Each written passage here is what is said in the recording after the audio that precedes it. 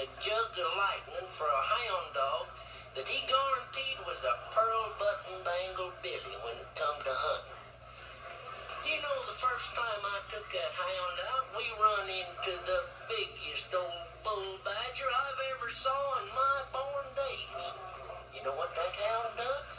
Why, he like to broke all four legs of running away from that badger. No need to tell you, I was peeved. I was fixing to go over to old Fred's house and crease his noggin with the rifle ball, and up jumped the biggest black bear that you've ever laid an eyeball on.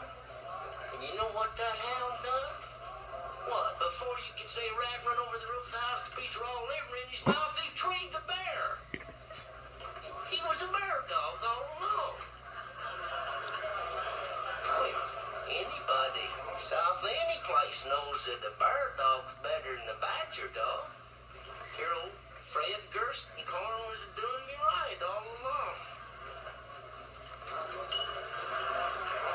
Oh, it sure does beat all how a man can be too quick at jumping at conclusions.